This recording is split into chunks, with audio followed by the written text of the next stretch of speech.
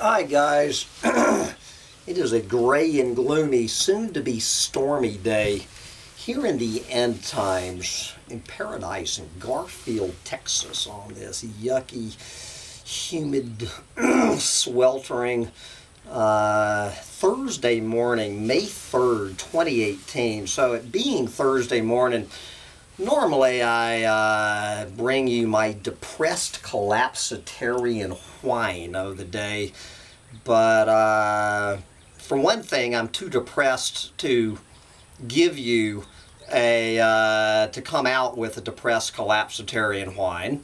Number two, I'm just going to let my scene with the air conditioner from a couple of days ago stand as this week's depressed collapsitarian whine. And number three, the whine that I am now in the middle of I'm in the middle of it. And that, I know my buddy Mark from West Bumblefuck can appreciate this. I am now found myself enmeshed in this war with the goddamn Texas Driver's License Bureau. I have entered bureaucratic red tape hell. And I have no idea when this nightmare, brain-eating, soul-killing fucking nightmare is going to wind up.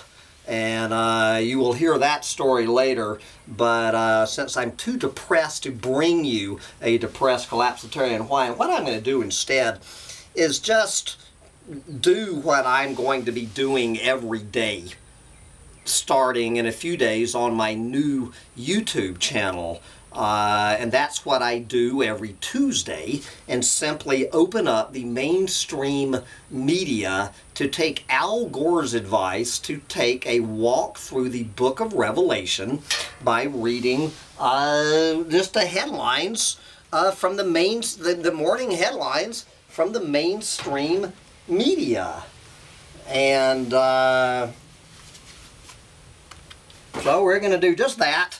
And since Thursday used to be my Dump the Trumptyhive Roundup rant, I'm just going to, on Thursday, try to start out with a Donald Trump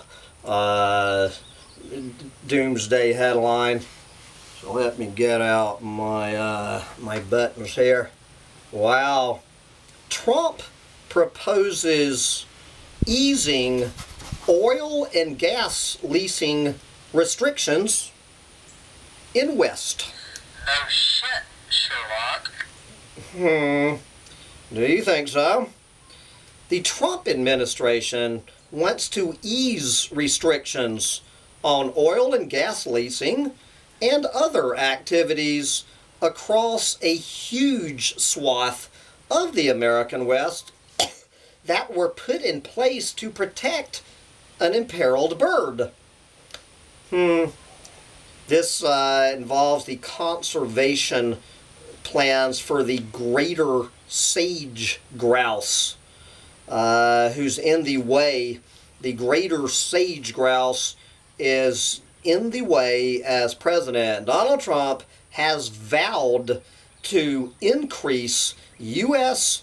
energy production and open more of our public lands to drilling. No shit, Sherlock. Alright, from Donald Trump. We'll see if this involves Donald Trump in the next couple of years or not. From the South China Sea. I like to keep you posted on where World War III is getting ready to erupt. Okay, wow. China installs cruise missiles on South China Sea outposts. No shit, Sherlock. China has installed anti-ship cruise missiles and surface-to-air missile systems on 3 of its outposts in the South China Sea. CNBC reported on Wednesday, citing sources with direct knowledge of U.S. intelligence report. The move, if confirmed, would mark the first Chinese missile deployments in the Spratly Islands, where several Asian countries, including Vietnam and Taiwan, have rival claims. No shit, Sherlock. Okay, from oil wars in the South China Sea leading to World War III, let's come back to our own country.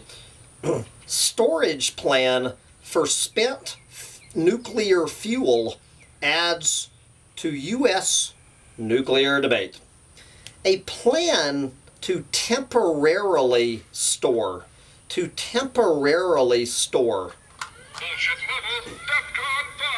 Tons of spent fuel from U.S. commercial nuclear reactors in New Mexico is drawing fire from critics who say the federal government needs to consider more alternatives. Yes.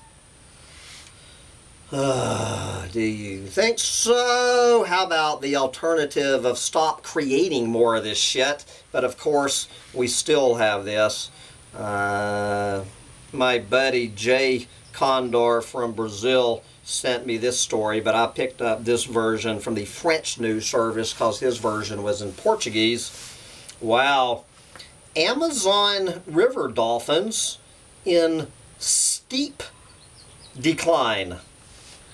No shit, Sherlock. Two kinds of river dolphins are dying off fast in the Amazon region and may face extinction unless they are more vigorously protected against fishing, researchers said in Brazil said on Wednesday. Once considered abundant in the Amazon basin, the Boto and the Tucuxi are both now halving in population every 10 years.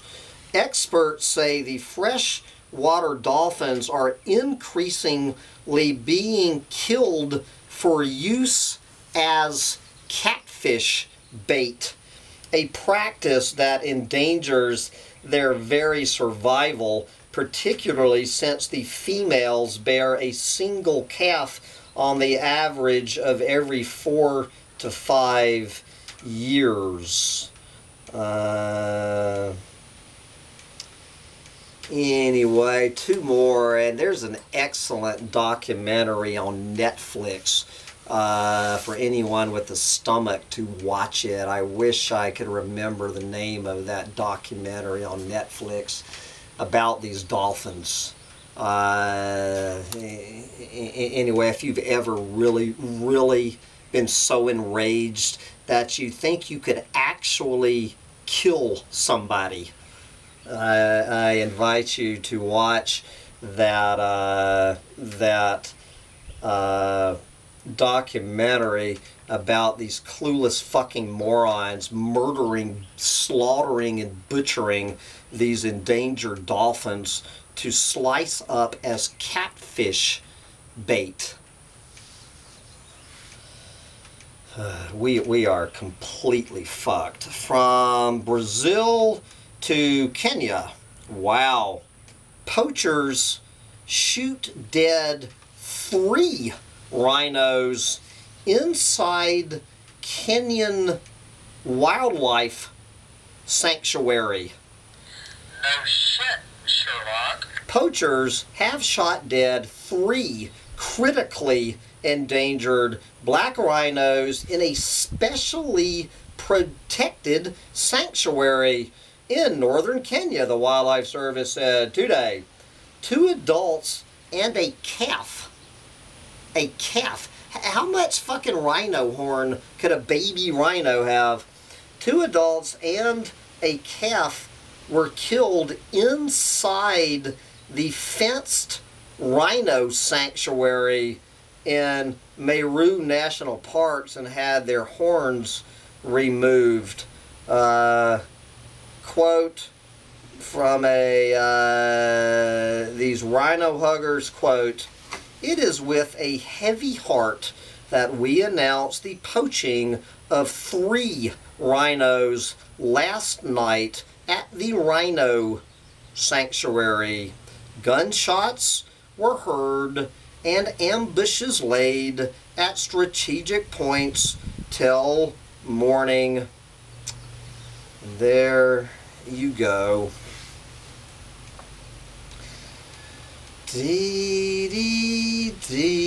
From Kenya to, well, let's just stay in Kenya. See if you can draw some dots possibly between that story and this story. Could there be any dots between 3 rhinos gunned down in a specially designed rhino reserve in Kenya and this story? Corrupt officials to blame for loss of Kenya's forest cover. No shit, Sherlock. A government task force in the shithole country of Kenya has called for the management of the Kenya Forest Service to be sacked and some of its staff investigated for alleged corruption, which it said had allowed for illegal logging and significant destruction to forests. Kenya has a forest cover of 7.4% of its land area today, compared to around 12% 50 years ago.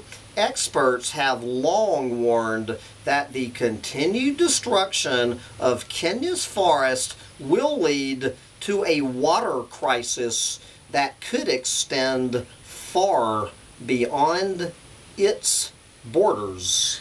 No shit, Sherlock. From Kenya to Thailand, this is for all the Agenda 21 conspiracy wackos talking about as the 21st century progresses, you can expect these goddamn planet-eating one-percenters, these New World Order one-percenters, to start using public lands as their little private hunting reserves. This is a very common conspiracy wacko from the Agenda 21 folks. Wow. Thai tycoon denies poaching protected wildlife. The president of Italian Thai Development Corporation, Thailand's largest construction company, pleaded not guilty on Wednesday to trespassing in a wildlife sanctuary and poaching, his lawyer said. This is Prem Chai Karnasutta, and 3 company executives were arrested in February for allegedly poaching protected wildlife in the Thung Yai Narsuan Wildlife Sanctuary. Several carcasses of protected animals, including a black Indo-Chinese leopard, were found near their jungle campsite, National Park rangers said. No shit, Sherlock. All right, from Thailand to the shithole country of Madagascar. I mentioned this last week in my ecological meltdown roundup rant, which I think about 10 people on the planet tuned into. Over 10,000 endangered tortoises are rescued in Madagascar. International conservationists in Madagascar have been treating more than 10,000 critically endangered radiated tortoises that were seized from wildlife traffickers who crammed the creatures into a home with no access to food or water. Yep, hundreds of the tortoises have already died from illness and dehydration. No shit, Sherlock. from the shithole country of Madagascar. Let's go over there to Israel. How about this one? Tyson Foods. Tyson Foods backs Israeli startup to grow meat in the laboratory. Tyson Foods, the largest U.S. meat processor, has invested in an Israeli biotech company developing a way to grow affordable meat in a laboratory that takes live animals out of the equation. Come on now, that ain't even bullshit. That's horseshit. Future Meat Technologies Incorporated focuses on producing fat and muscle cells that are the core building blocks of meat, and is just one of several firms working on technology to match rising demand for meat without adding more pressure on land from livestock. Warning, bullshit alert. Okay, from Israel to India, well, the vote is now in for 2018's most polluted city on the planet. This year's award going to Kanpur, India. Kanpur leads World Health Organization blacklist of cities with the worst air pollution. Residents of Kanpur reacted with dismay on Wednesday after the Indian city was found to have the worst air quality in a global World Health Organization survey that urged the nation to clean up its act. 14 Indian cities, led by the northern metropolises known for its leather and shoe industries, featured in the 15 cities with the dirtiest air in the global list. The capital, New Delhi, and Agra, home of the Taj Mahal, also figured among the cities with the worst air in the survey of 4,300 cities over 100 countries. And from India to the shithole country of England, of Zombie Island, this is the BBC News reporting UK's most polluted towns and cities revealed.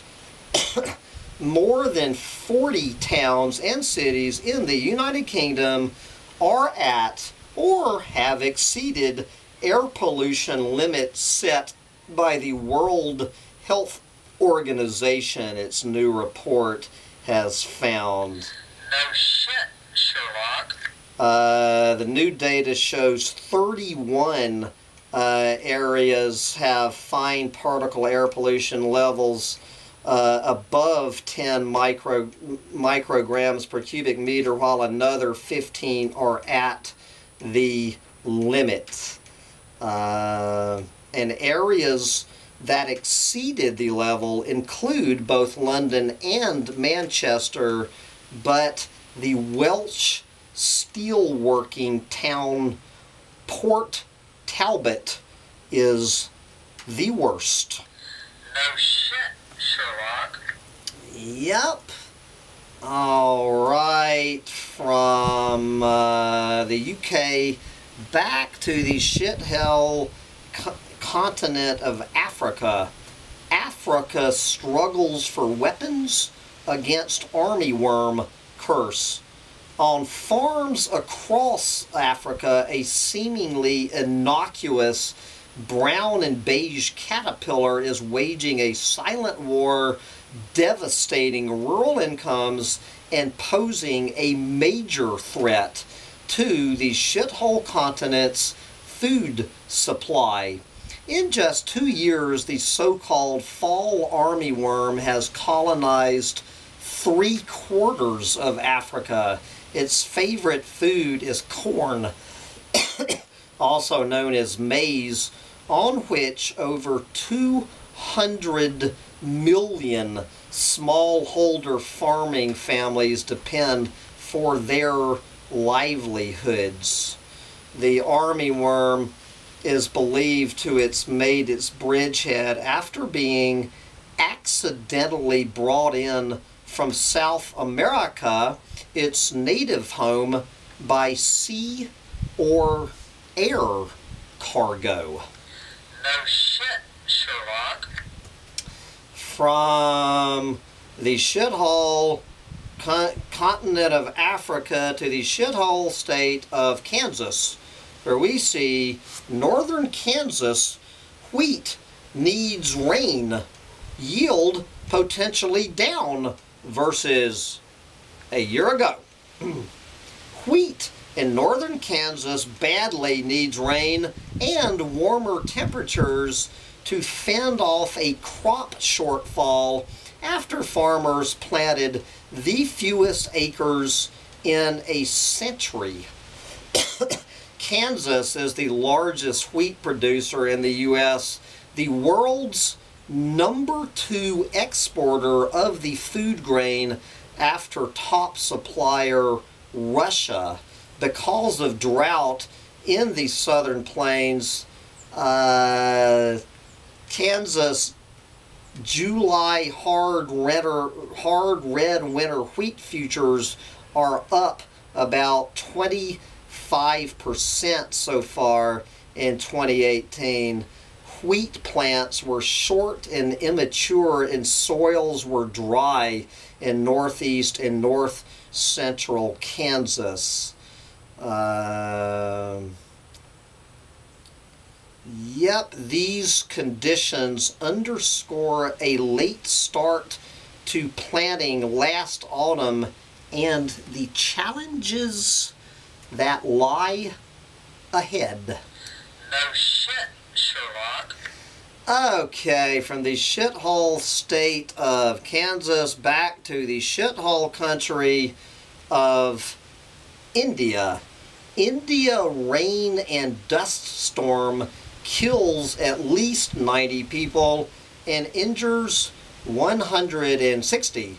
At least 90 people have died and another 160 were injured as heavy rain and a dust storm struck northern and western India last night. Some of the most severe damage was reported in Agra, home to the Taj Mahal. More than 40 people were killed in that city when winds as high as 80 miles an hour collapsed houses and brought down trees. All right, from India to the Bering Sea. The Bering Sea's ice has never melted this early before. No shit, Sherlock. I'm going to be coming back, getting more in depth with these stories on Wednesday in my final climate change roundup rant. These next few stories. Ice in the Bering Sea, on Alaska's west coast, the feeble April sun is shining this week on a fresh spot of open water. The sea ice found there for ages every spring is gone. Ice in the Bering Sea, the narrow body of water between Russia and Alaska, has dropped to its lowest springtime level since at least 1850. And all that time, no other year has come close. After a winter filled with unusually high temperatures, sea ice now sits at less than 10% of what could previously be considered normal.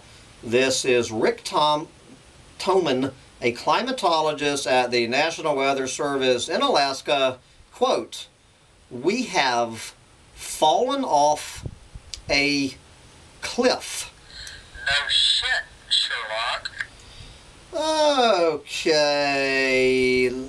from Alaska to the happiest country on the planet, Finland.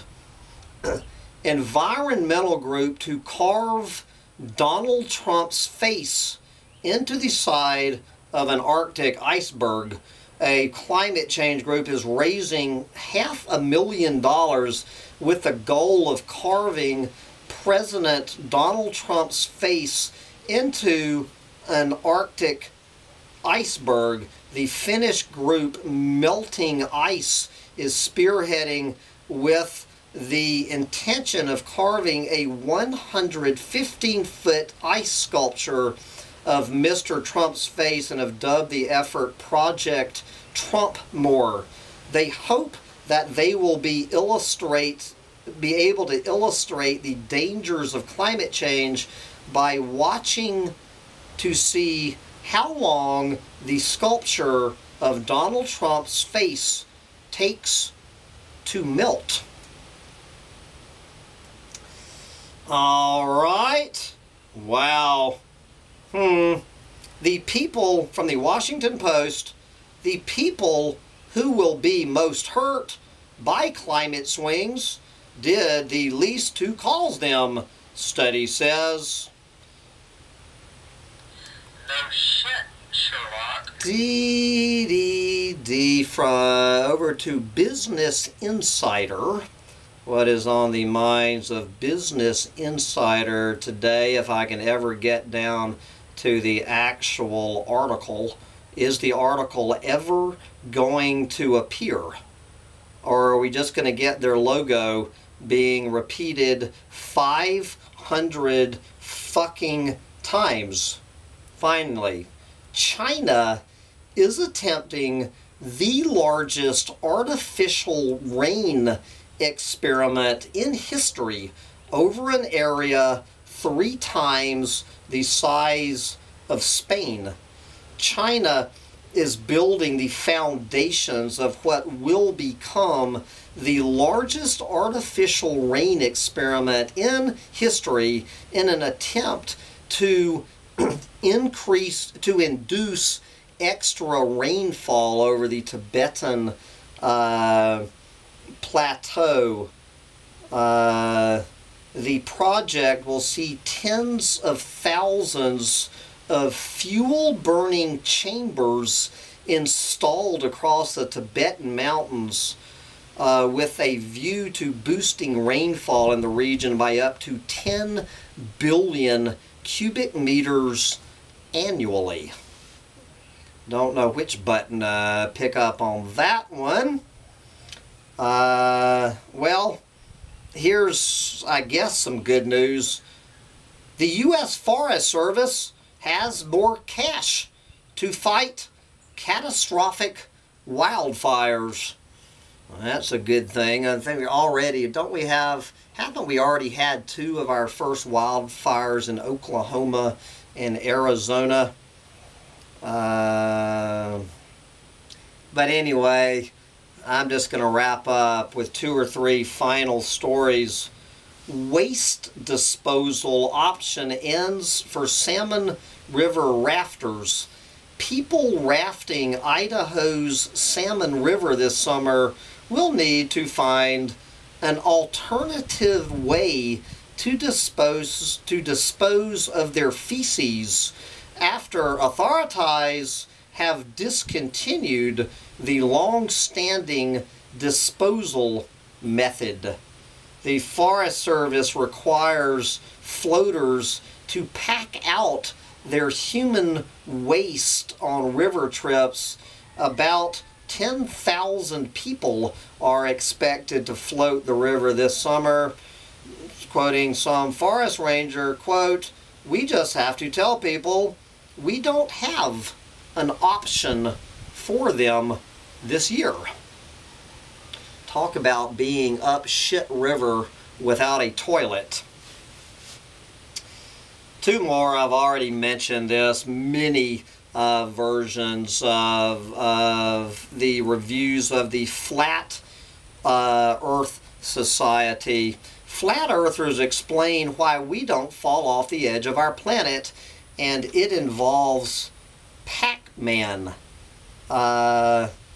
Okay. See, one of the more interesting pieces of evidence came from Speaker Darren Nesbitt, who referred to the, quote, Pac-Man effect as the reason why airplanes don't fall off the edge of a flat Earth. When a plane or other object, such as a person, reaches the edge of the flat horizon, such as when Pac-Man reaches the end of the screen, that object will simply teleport from one side of the planet to the other, a la Pac-Man entering from the other side of the screen. There you go. And we're going to wrap up with new mom Kylie Jenner explains why she loves changing diapers, from HuffPost. Okay. Let's see. She admitted that she likes changing her daughter Stormy's diapers. Quote, I think more about the future because of her. No shit, Sherlock. Every time I leave and I'm stressed about leaving her, I'm like, I'm doing it for you. Everyone says you change completely when you become a mom, but I really feel the same, just better. So I don't know what really has completely changed my world besides her, of course. I actually enjoy changing her diapers. It is really satisfying to make her clean again.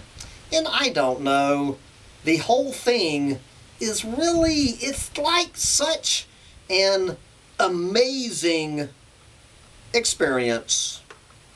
That was bullshit. Yes, wiping the shit out of a dirty diaper as you think about your adorable little shit-spewing bundle of planet-nibbling joys future. And if you're not aware of it, darling, your little shitty planet-eating bundle of joys future is she'd better smoke 'em if she's got 'em, because her future, like ours, we are so fucked.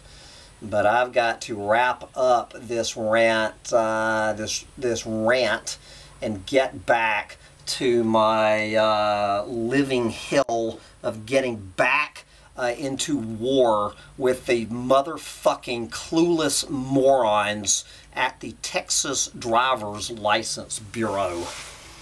Wish me luck on that one. Bye, guys.